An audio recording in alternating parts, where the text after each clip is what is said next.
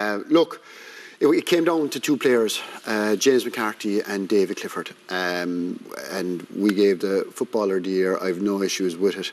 In terms of James, well, I do. On a personal level, I think the best footballer throughout the whole season. I think today, probably James McCarthy didn't have his best day at the office. He won't be too pushed about that. No, neither will any Dub be too pushed about it.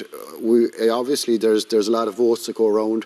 My personal vote was Clifford, but James McCarthy got the nod as Player of the Year. Well, look, it's worth saying that on radio and on television today, it was literally 50-50 with all of our pundits when we put it to a vote. But to be fair on the balance of it, Paul, I think you're looking at a player who's made history and what he's done, and maybe he deserves that stroke of that today. Exactly, yeah. And like the one added thing, like not only did he perform at the highest level all season, you can guarantee he got 10% at least out of every player that played for him this year.